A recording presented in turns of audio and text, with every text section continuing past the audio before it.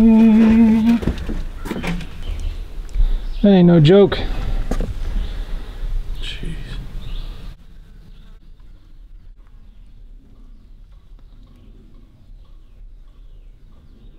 Okay, this is video number 5 in our DIY off-grid solar electrical installation series. If you've missed our previous videos, I'm going to have a playlist in the description of this video where you can watch everything in order.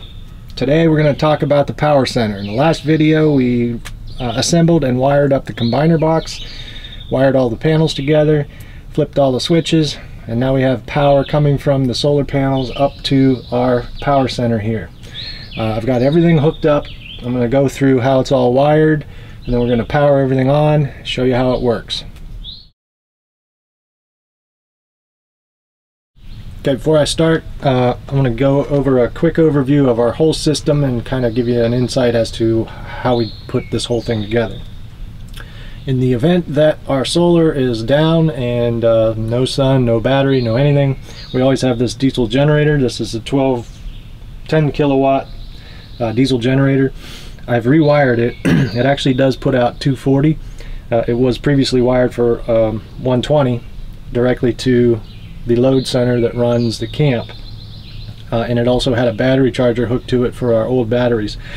So I've rewired it to use all of it, 240, with 3 conductor 10 gauge Romex that goes directly into the power center, so we can bypass the inverter and the whole solar through this system and run directly off generator if we need to.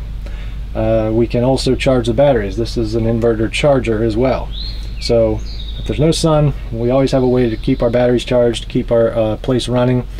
And in the event that this generator goes bad, we always have the backup, the little Honda 2000 watt generator that we can run critical loads like our refrigerator and internet and whatever off of. We know that works because we had to do that during this installation, and I'll go into that in the video after this one. Okay, so let's go over this system.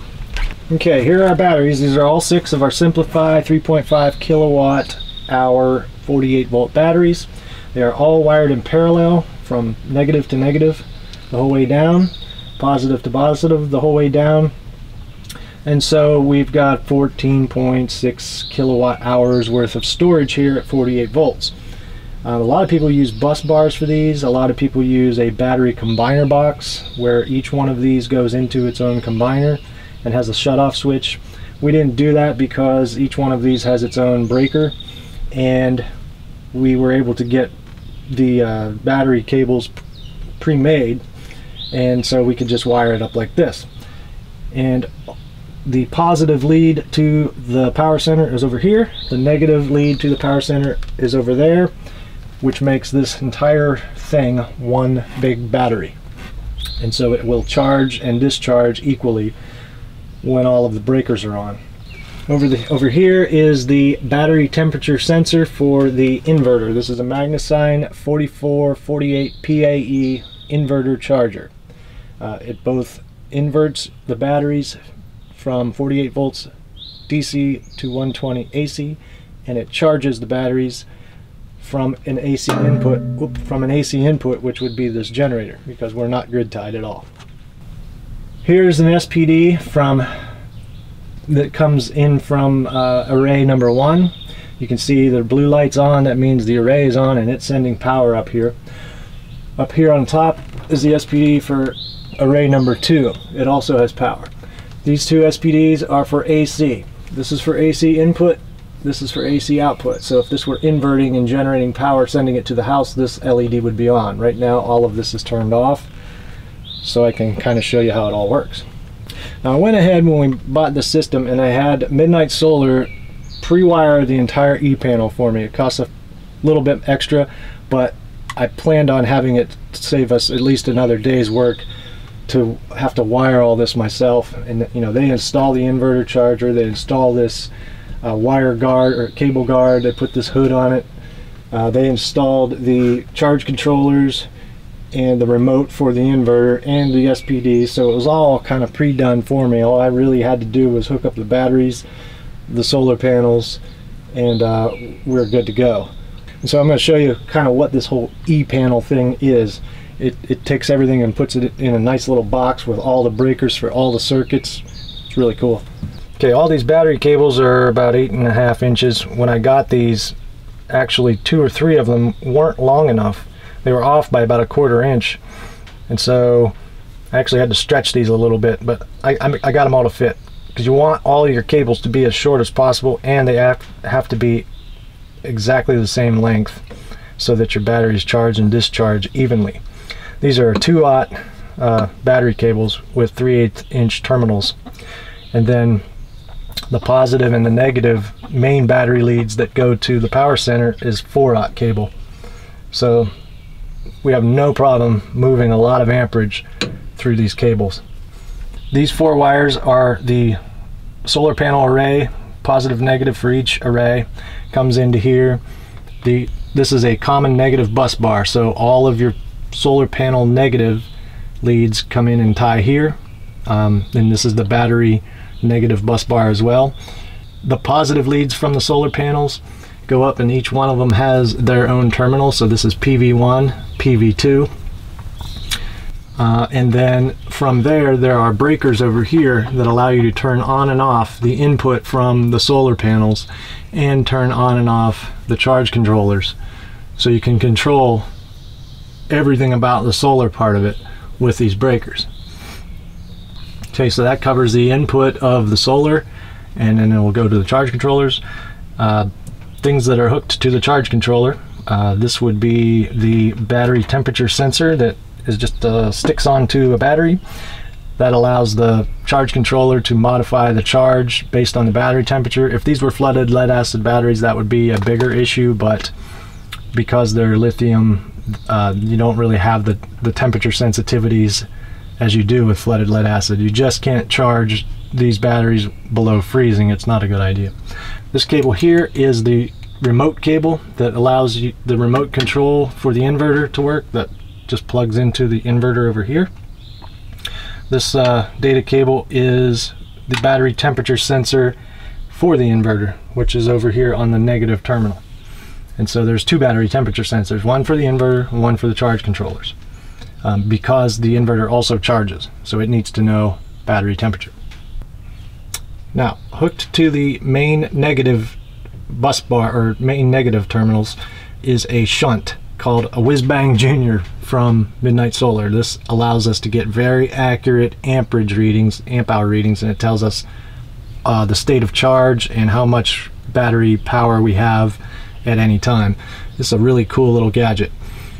Battery positive here comes to this main battery breaker. This shuts off the entire system, which is good. Battery negative goes to here, and then the negative from here goes to the inverter. Positive from here goes to the inverter as well. As I said, this is the PV1, PV2 positive. This is the AC in, leg 1, leg 2, and common. So you can bring in 220, which I'm doing. This is a 220 line. And then this is the common again for AC out, and then leg 1, leg 2. So you can send 220 out. I'm only sending 120 out to our load panel, which runs the house, because that's all we need. Later I could add another leg and push 220, which is cool. All these SPDs, as I said, these are AC rated SPDs for surge protection. So each circuit, the line in from AC has one, the line out from AC has one, and then again these are the DC ones for the solar. So everything in here is labeled, pre-wired, very well done. All the cables are properly sized. I'm really impressed with MidNite Solar and how they put these together. It's very easy to understand. They send you all the instructions for wiring things. One thing that was confusing to me is I thought that when you brought your positive and negative leads in from the solar panels that they both went into a charge controller, and in this configuration that's not the case. The positive goes here, and then there's another lead that goes from there into the charge controller, but the negatives all go to this negative bus bar, and it does not go to the charge controller. So that's how they have it wired up. Okay, now these are breakers that allow you to bypass the inverter. If we were running the generator, you can slide that up and it'll completely bypass the inverting process and pass the power directly through to the house, which is a good thing. If you need to shut everything down and work on it and you still need to power with the generator, you can do that. And the battery charger works from the 220 input. Each leg has a 30 amp breaker in here. If you're only pushing 120 in from your AC, then you would want to set your charger to 50%. Otherwise it needs the 240 volts to charge your batteries. That's kind of an overview. It's kind of hard to see, I know, because we're in a little tiny shed here, but I'm going to power it all up and show you how it all works. Incidentally, I just had this powered up.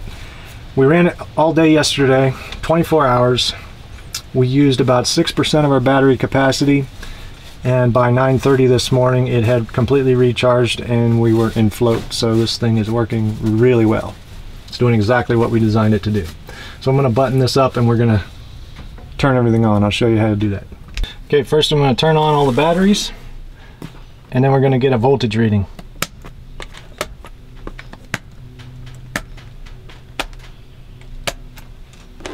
Okay, we're gonna get a battery reading here. 54.3. We need to be at about 55.4, so we'll let these charge once we get this whole thing turned on. Alright, batteries are on. Now we're gonna turn on the main inverter shutoff. This lets the batteries bring power to this whole system. Alright, now we have power to the inverter. And this is the remote that runs it. So you got to set the clock. So it's 10:08 a.m. right now.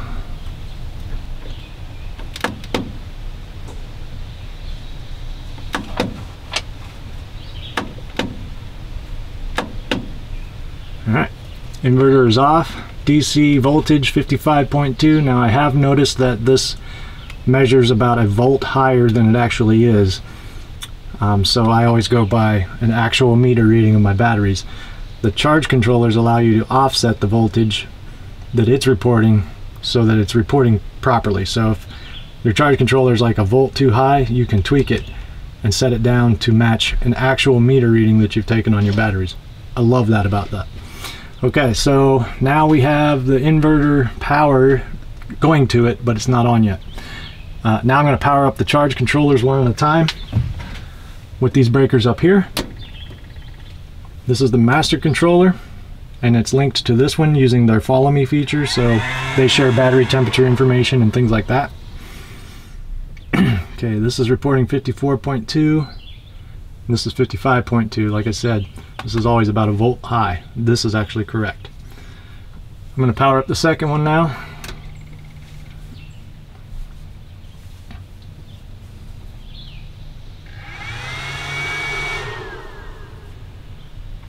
Alright, so array number 1 and array number 2. Now, right now they're resting, so they're not allowing any input. Plus, I have the arrays turned off. That's why there's 0 watts. So I'm going to turn on the array input to this charge controller now. We're getting 105 volts, which is pretty good. Now it's going to figure it out. 1500 watts, 27.6 amps. That's a lot. That's pretty good for this. And then the voltage went down to 83.7. So, like I said, this charges by 9:30 a.m. Our batteries are topped off. Now I'm going to power up array number 2.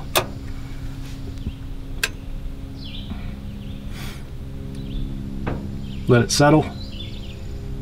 Now these just went immediately into absorb. Our batteries are 55.4, 55.3. That's exactly where our float point is set. So this, we have to set these to absorb for 3 minutes, which is the minimum that you can do these charge controllers in. You don't even need absorb with lithium batteries. You just want to bulk it and then go to float if you can. So these are going to take 3 minutes and then they'll go into float. Batteries will be on 100%, and then we'll be good to go. All right, now you can always tell when these two are talking to each other in network mode, because a little blue light inside there will blip really fast, and it'll tell you that it's getting the packets. If the blue light is like a longer blink, then they're not really talking to each other. I mentioned that whiz bang shunt thing. I want to show you that. that's what this reading is. So it's bringing in 4.7 amps. It knows that we have a 402 amp hour battery bank. State of charge is 100%. We have brought in 187 amp hours. We have used 88, so we've netted 98 amp hours of harvest. And our batteries are at 402 amp hours, so we're fully charged. Battery's 100%. So this thing works awesome.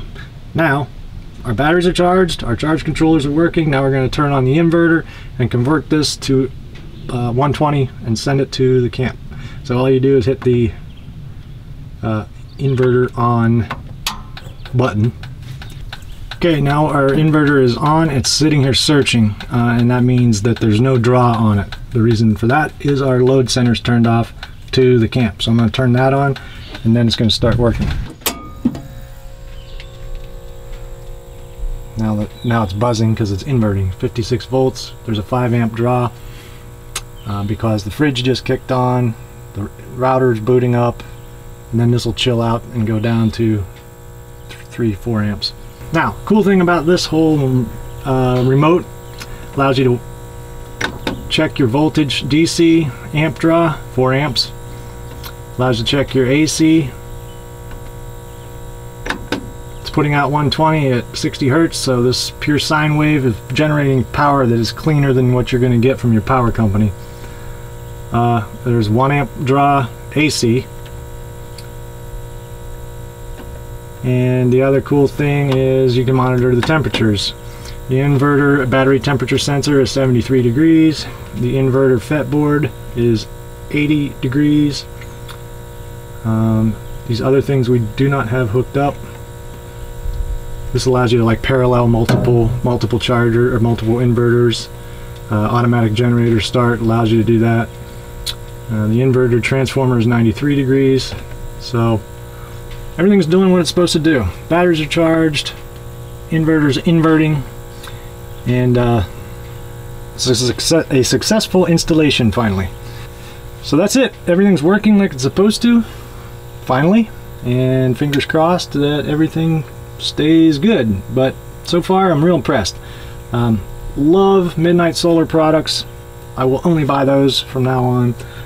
I'm a little iffy on the Magnum inverter. I'll talk about that a little bit more in the next video, where we go over the good, the bad, and the ugly of this whole project. And these batteries, worth every penny. So, real happy. So that's our installation series. And if you guys have questions or anything, I know I didn't really cover a lot about this, like how to program these and how to do this and that. It's just in the manual, you can read that. But if you have specific questions, I'll be happy to answer them in the comments. And stay tuned for the next video. Like I said, we're going to talk about the good, the bad, and the ugly. And we'll see you then. Thanks for watching.